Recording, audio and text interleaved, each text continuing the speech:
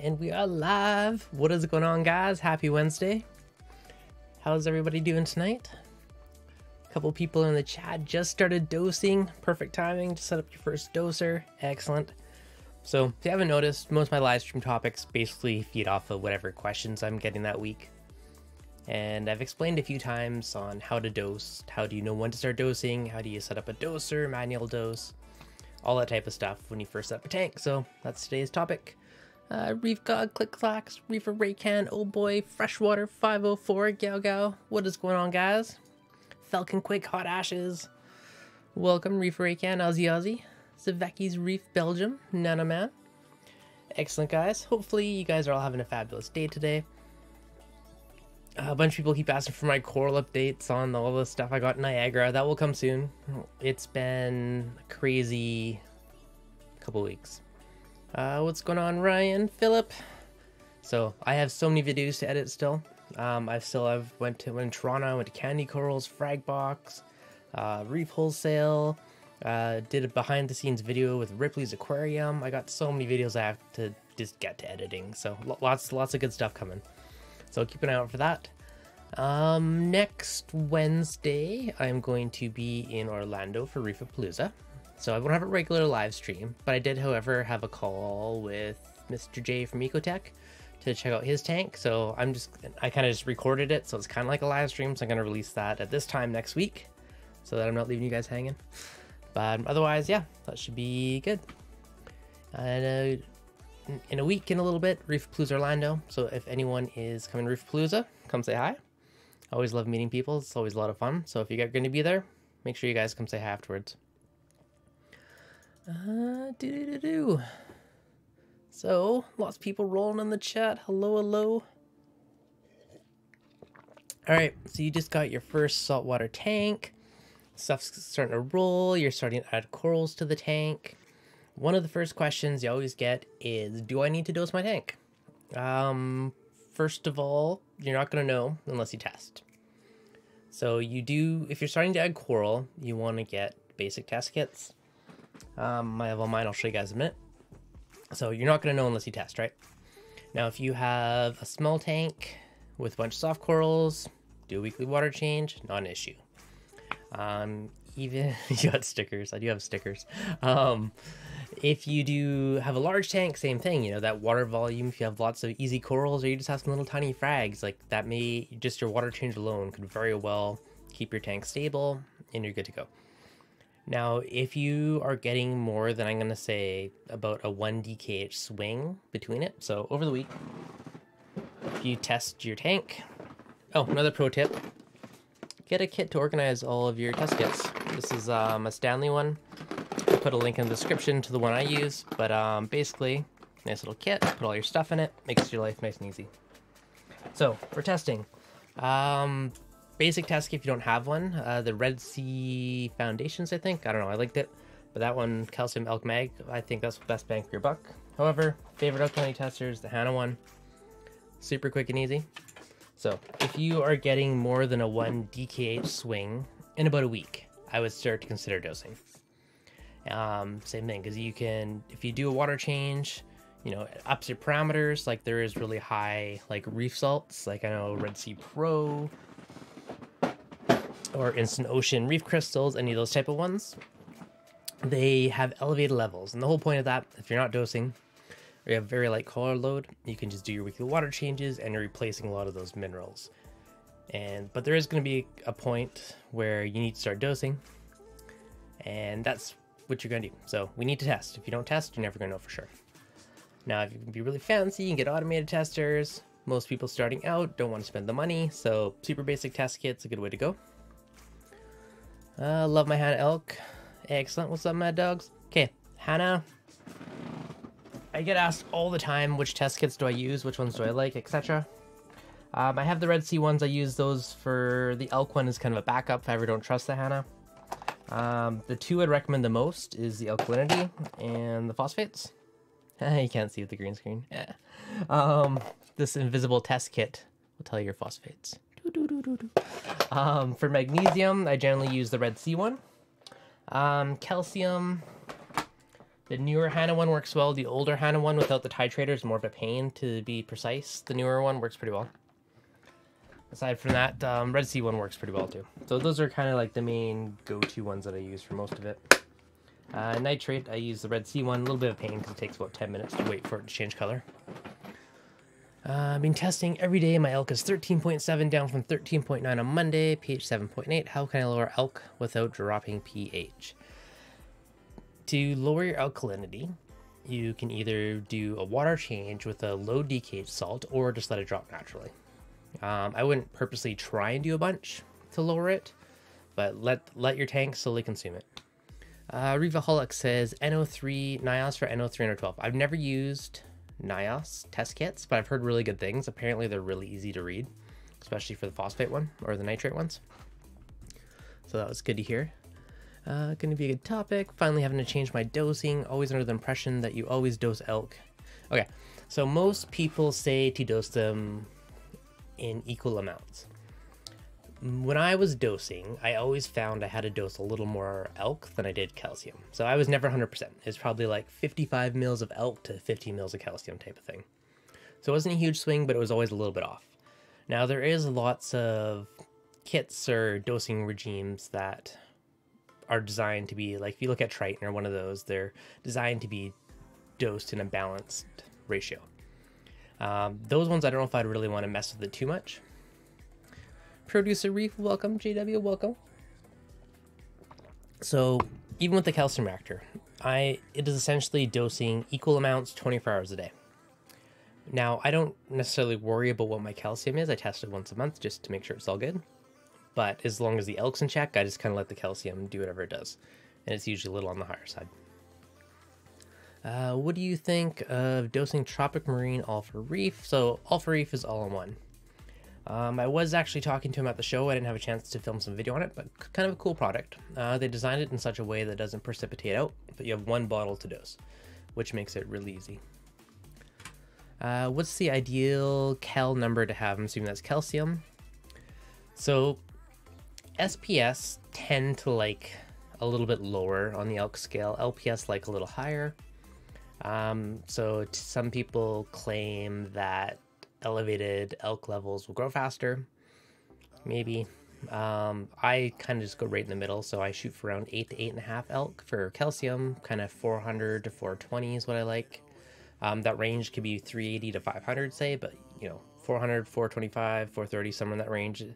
And magnesium, 1250, 1350, somewhere in that range. That's kind of what I shoot for personally. Any recommendations for a fallow tank? I have elk swings because my nutrients are lower and my corals seem to be using more. It's not a fallow tank if you have corals. Lower and my corals seem to be using more. I started ghost feeding to help. If you have corals in your tank, you either got to up your water changes or you got to start dosing. Now, a really easy way if you want to get into dosing is to use kalkwasser or calcium hydroxide. Most people will put it in your ATO container. I think it's 2 teaspoons per gallon. I think I said tablespoons in the past, but I think it's teaspoons. So correct me if I'm wrong. It's been ages since I've used kalkwasser. But basically, kalkwasser, you just mix a couple of teaspoons into your per gallon. You can start lower, work your way up, but it doses calcium and alkalinity kind of balance your tank. Now, there's some downfalls. One but big benefit for a lot of people is it raises your pH, because lots of people do struggle with pH issues. Now, when it's dosing your tank evenly, you get a bit higher pH, which is good for coral growth, and you don't really have to worry about dosing. I've seen tons of people run their tank for ages off just calc alone, so until you have a really packed reef, that could be a really simple one. Now, one downfall is that it's harder on your pumps, so you have to clean your ATO pumps and stuff a lot quicker. What's going on, Kevin? Thoughts on Randy Holmes Farley's recipe? I have not actually looked at his in a while, but Randy has a lot of good stuff and all his articles are really good, so I would say go for it. You're using Aquaforest? Yeah, Aquaforest is a pretty popular one.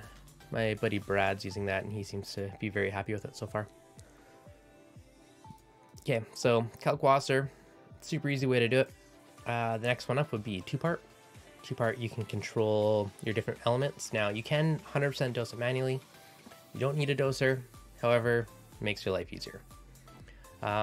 One lady, Wincy, who I met, she doses her tank. Currently, she's dosing by hand. I think I may have talked her into a doser, but she's been dosing her tank by hand for years, like 230-gallon jam-packed SPS Reef.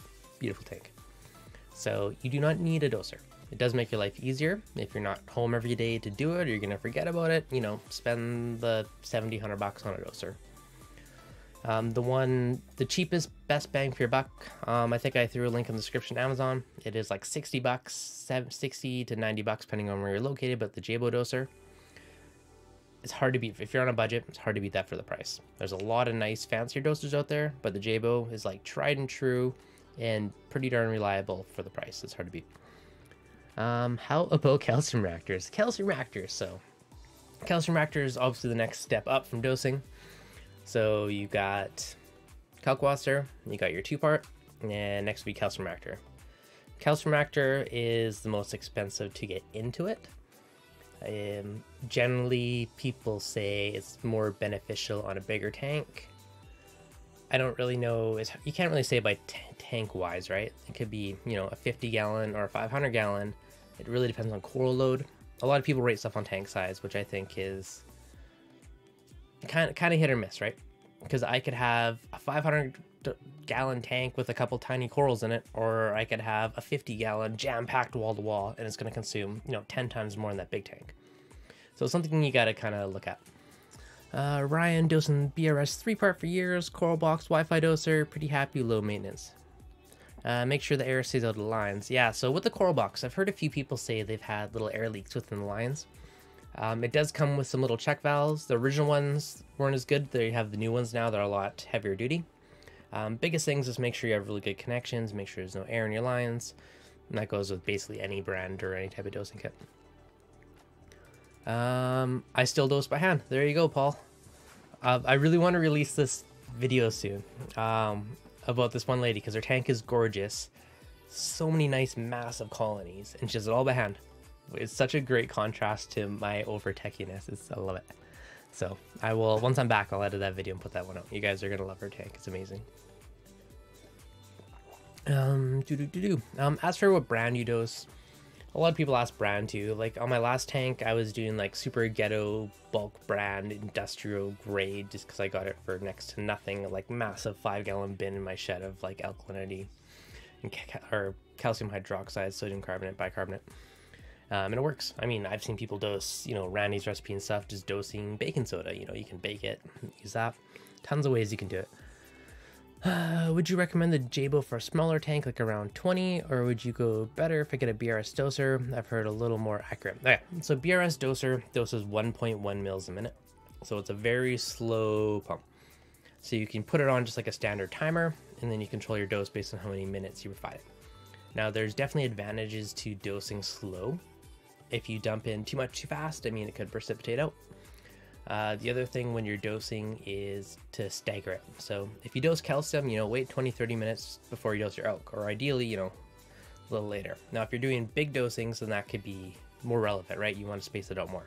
If you're doing like using a doser and you're doing a mill here, you know, 20 minutes later you do another mill, it's not going to make a difference. It's not enough to really worry about. Yeah, Core Box doser was pretty good. I have one of those too. Oh, but I'm getting a doser, no doubt. So dosers make your life easy. If you work from home or you're retired, you're home every day, you can access your tank. Maybe hand dosing's not a big deal. If you have a job, you're out and about, you know, you're sometimes at home for a day or two, certain things, then a doser, something to keep your tank stable is really going to pay off, right? End of the day, stability is what makes a happy tank. So having a doser keeps it stable, right? It's getting the same amount every day. Now, how to know how much to dose? There's lots of calculators online. You're asking about turf algae. We'll get to that one in a minute there. I'll just paste that notepad so I don't forget about it. Okay, so how much do you need to dose? If you go to Marine Depot's website, BRS's site, there's a ton of dosing calculators. Just Google it, one will come up. You tell it approximately what volume of water your tank is. So, okay, so my tank's 100 gallons. My DKH is this, and I want it to be this. So you got to test your tank, and So say you test your tank, your DKH is 7. You want it to be 8. So you'll say, okay, here's 100 gallons. My tank is here, I want it here. And then you tell it what you're using to dose, and it's going to recommend how much you can need to dose your tank. So what you do, you dose that amount. If you're using a doser, you program, okay, so say I need 20 mils to go from 7 to 8 DKH.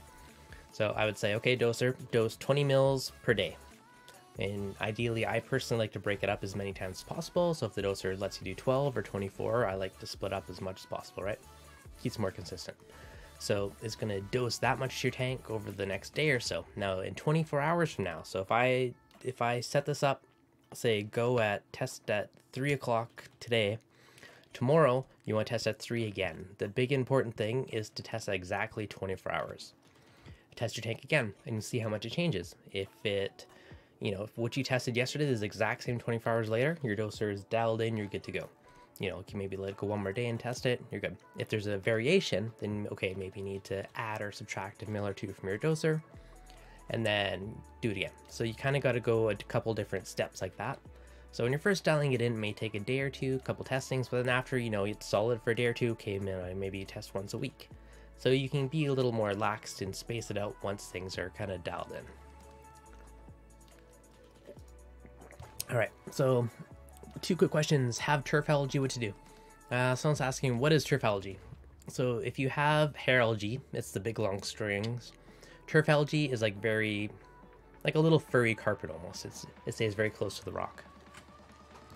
To treat it, usually most algae are caused from either A, too much light, or B, a nutrient imbalance.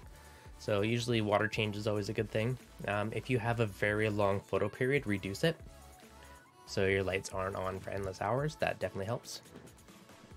The other thing you can do is spot treat it with peroxide, or use a product like, if you're using peroxide, 1 mil per 10 gallons, don't exceed that. Vibrant works pretty well for killing a lot of algae. It may or not take out your refugium, keep that in mind. But doser versus calcium reactor. Dosing is cheap up front. And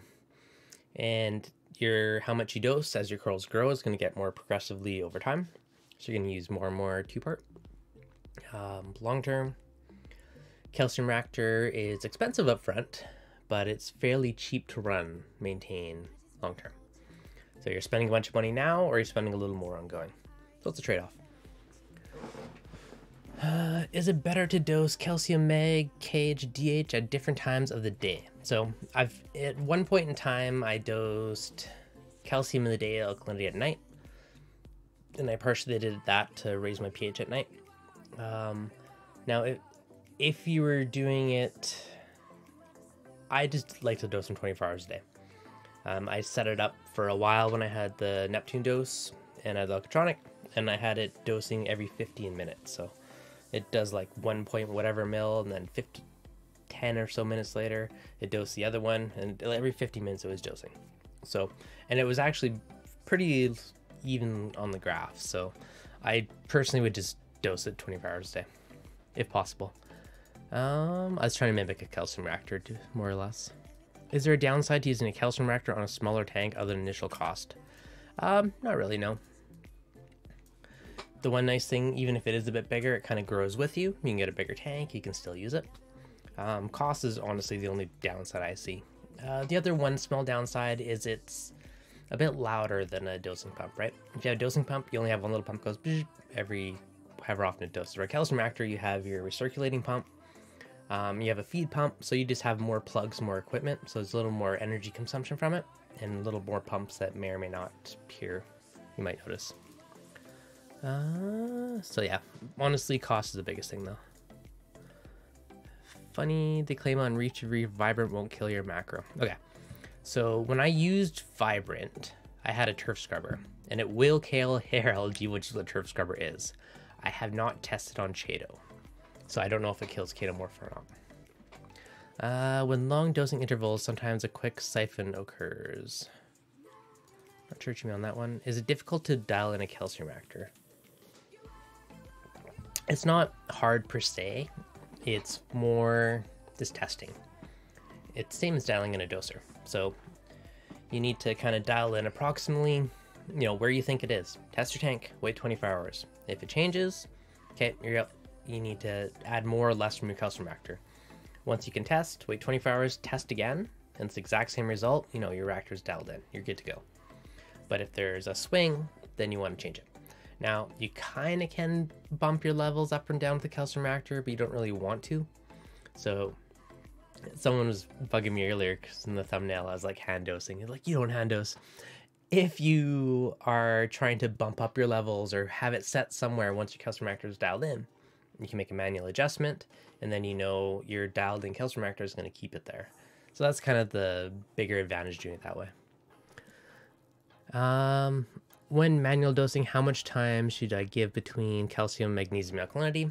I would generally wait 20-30 minutes at least. I mean, more times better, but I'd wait at least 20 minutes on a bigger dose. Bees Reef Vibrant won't kill Chaeto at the maintenance dose, but you're more aggressive with it than it definitely will. Okay, there you go. So, little bits is okay, large amounts may or may not lose it. Yeah, not if you're using the Kimura stepper motor. So the Kimura, you don't need it, but it is nice because you can just walk up and go bloop, 1 mil, change, done. Now the thing with the Kimura is you still have to tweak it, or there is like ongoing costs. You got to replace the tubes every 4 or 5 months and the roller once a year-ish. At least that's how I rationed it out. Can you please chat about how to rebalance imbalances in calcium in the elk with 2-part? What's going on American Reefing? Your easiest way to fix it if it's out of balance is to honestly just do a couple large water changes. That's going to reset all your system and you go back to dosing. Now, one thing to keep in mind is if your magnesium is out of whack, it's going to really mess with your levels. Having a proper magnesium level in that, 1250 to 1350, 1400, somewhere in that range, keeps your calcium and elk in balance. So if one of them's way out of whack, check your magnesium, because there's a good chance that could be out of whack. Also your salinity. If your salinity is low, that's also going to mess with your levels to an extent. So if something's out of whack, check your salinity, check your magnesium, make sure those two are, 1.025, 1.026, or 35 ppt. Yeah, and make sure magnesium's at a, proper range. That's one of the biggest things. ReefDudes, for a tank your size, if you're... That seems half there. What is going on, Rosie? Alright, what else did I miss? Hand dose elk at night, we'll drip it. Hand dump calcium in mid-afternoon. That works. Yeah, so magnesium, think of magnesium as the referee. It's the referee to keep the two in balance. And if the ref's not there, stuff can skew out of balance quite a bit. Just enjoying the best reefing channel in the world. Ho ho ho. Thanks for the awesome compliment there, Rossi. Much appreciated. What's the best way to lower elk when running a calcium reactor? Okay, so to lower your elk, you got 2 options. One, you could potentially dose less to the tank. Now the other option is, okay, if you have something like a Kimura, an accurate adjustable pump, you just turn it down a bit. If you don't and you're using like a MaxiJet or an Aqualifter, one of those type of pumps, then you can adjust it through your pH inside the reactor. So if you want to make your life easy, you have a pH probe in your reactor. And by the lower the pH is, the higher the alkalinity is inside the reactor. So if you want to lower the alkalinity inside the reactor, you raise that pH. So it's going to make your alkalinity lower, which your effluent is what you call the liquid that drips from the calcium reactor into the tank. So you're dripping in a lower alk solution, so that's another way to do it. But yeah, only just pick one, either messing with pH or messing with flow. Just pick what, let's set the other one, forget it, and then just mess with the other one. Makes your life much easier. In the midst, 35 gallon tall hex with a canister filter. I'm thinking softies. That would be a nice easy tank, Kevin. Thinking about a new Cove calcium reactor. Nice. The best part of Wednesday is brought to you by ReefDudes. Thanks, Kevin. Much appreciated. And Kevin, extra shout out to you. Kevin is one of 2 of my Patreons. Thank you, Kevin. Much appreciated. And I will see you in a week at Reefapalooza. So if anyone's going to Reefapalooza, make sure you come say hi. It's going to be an awesome weekend, and I'm very excited for it. Where in the sump is the best place to place dosing lines? Okay. You want to dose into a high flow area. You want to mix. If you dump a bunch of elk in right in front of your return pump, it gets sucked in, you could be blasting your corals with alkalinity, and you could actually, you know, have some tissue recession. It could potentially harm corals if you're dosing too much directly concentrated onto them. So it's a good idea to have a power head in your sump area wherever you're dosing. That water agitation is going to help mix it up into the water very quickly. So that's a good idea. You know, get a cheap $20 power head, put it in wherever you're dosing in your sump, and you'll be good. With a CO2 reactor, I dose the fluent prior to my refugium. So it's right before the baffle, so that flows into the refugium and it flows through the chaeto. Now, dosing my fluent to the chaeto area is going to give the extra nutrients to grow.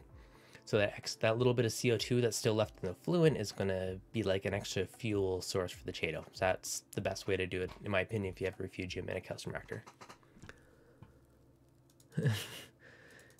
Am I rich? Am I single? I am married, Rossi. Sorry. See ya, wrap. All right, Greg. Should be good.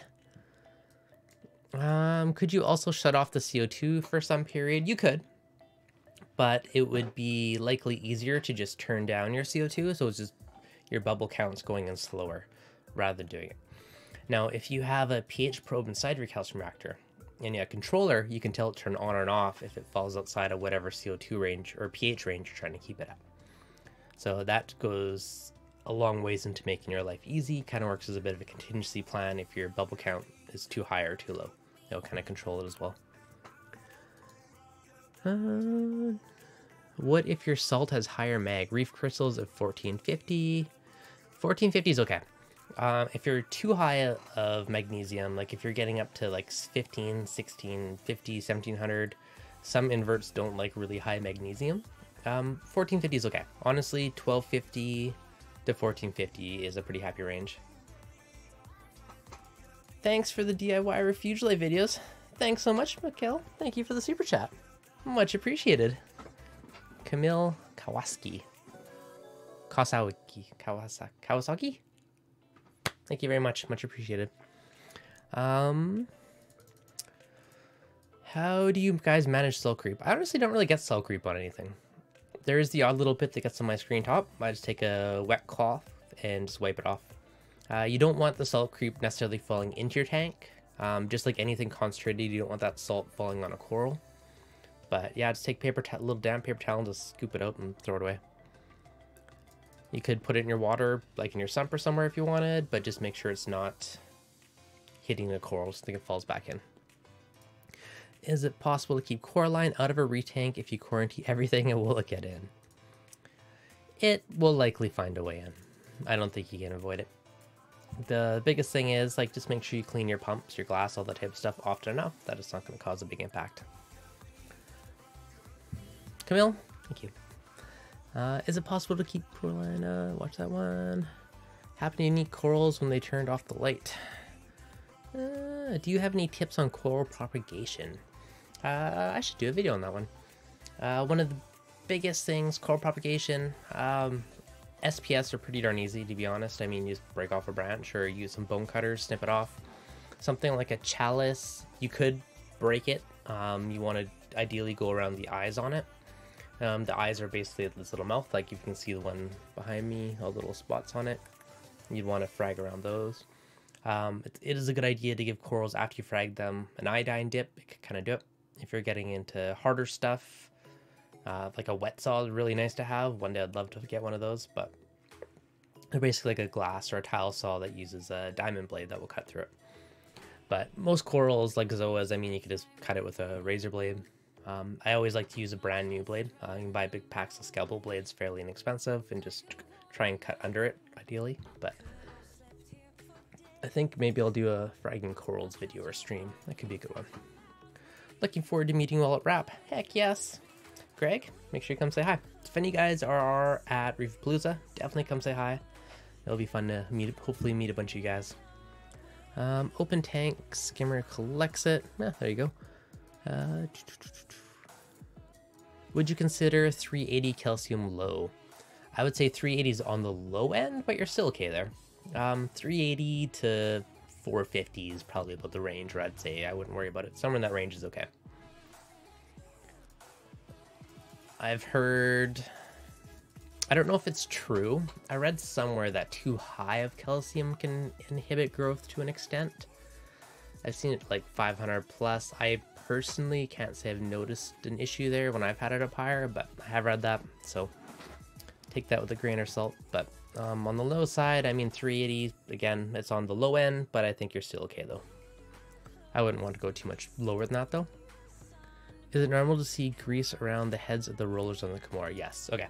So on the Kimura, there is a bit of a grease or a lube on it, and it does spin. Now, after a few months, mine actually got a little louder, a little bit squeaky, so I used like a food safe lubricant. What I use in the coffee machine?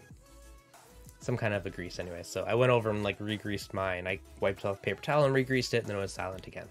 So at 100%, the Kimura does have a grease on it, and you may need to do a little maintenance and re-grease it once in a while. At least after 3 or 4 months, mine got a little squeaky and it was bugging me, so just unhooked it, paper towel, wiped it all down, and gave a little grease, then it was silent again. Now, the only one tiny complaint I have of the Kimura is at certain speeds, you will get some weird harmonic sounds. Like it'll be like a digital, like at different RPMs. So I purposely only use it at, like for me, 23 and lower was loud. If I went to 24 mils and higher, it was quieter. So I just made it work to make sure it's higher. Most people probably would not notice or care. Full disclosure, I'm like OCD with silent tanks. So if you guys watch me for a while, you probably know that already though. So Rossi is saying needed above 420. Haven't had issues with high calcium or high mag. Yeah, the only issue I know with high magnesium is if it's super duper high, it can affect snails or shrimp, like 1600, 17. Usually why someone have it so high is because one of the previous methods for fighting Bryopsis was to have really high magnesium, but that one of the downsides was the potential impact to inverts. So that was one of the theories about beating Bryopsis back in the day.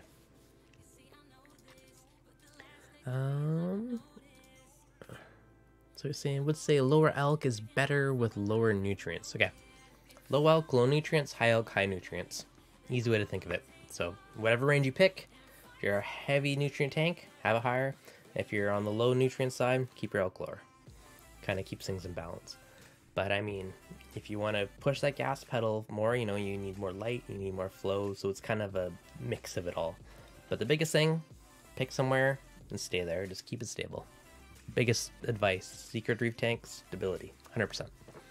Okay, now today has to be a fairly quick stream because I got a work event I have to head to pretty quick. If you guys have any questions you want me to answer quickly, fire them out in the chat. Hey man, alright, would you say a hat drop in alkalinity of 0.3 would benefit from dosing, or would you top it up with weekly water change? 0.3 is not a big deal. If you can do a weekly water change and you only have a 0.3 swing, I wouldn't worry about that. Even like 0.1 to 0.3 over a day is still pretty darn good. Like if you were hand dosing it, I'd say that's fine. Like within half a DKH, wouldn't worry about. If you're hitting like 1 DKH plus swing between dosing or water change or whatever it is, then at that point I'd be like, yeah, you might want to look at a doser or stepping up your dosing. Calcium 460, mag 1200, no matter what you do. Okay, so when you're adding mag to your tank, you actually need quite a lot of mag to raise it. Like when you're like, oh, I dosed, you know, if you look at, you know, a gallon of 2-part could equal, you know, like a pint or 2 of magnesium to balance it out. So you need quite a lot of magnesium. So play with the calculator, see what it recommends, but you might need a good chunk to raise it back up to where it should be. Mike P, do you dose Red Sea ABCD trace colors? On my last tank I did, yes. I have not set them up on this tank, partially because I did my test with the, whatever you call it, test kits, Triton test kits, ICP. Because I wanted to figure out what I was and wasn't getting from the calcium reactor, so I haven't done that yet. I'm trying out some NIOS kits right now. They're trace elements, and I was also looking at the Aquaforest ones. I may try those, so we'll see.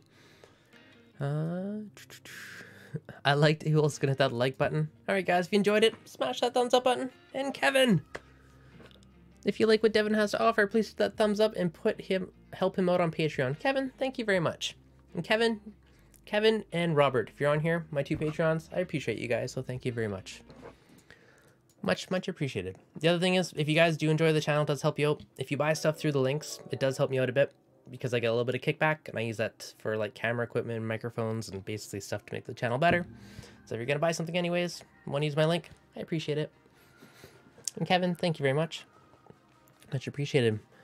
Would you agree ATO is a good start for stability? 100%. ATO is one of the first things that you should buy for stability. Evaporation will cause your salinity to swing, and salinity will also mess with a lot of other parameters because a lot of them are based on the salinity. So 100% ATO is probably one of the best places to start. I mean, you can draw a little line on your tank and figure it out and top it off every day, but I'm a huge fan of automation. Can do it by hand, but automation is great. Awesome. Kevin, thank you again. I'm excited to meet you in person next week. Okay, guys. It is 36 minutes in. All right, I gotta roll. I'm supposed to be at a work event, but I felt bad not doing a stream, so here one is. All right, guys, hopefully you enjoyed it. Thank you, guys. Have happy Wednesday, and I will catch you guys soon. Have a good night. Cheers.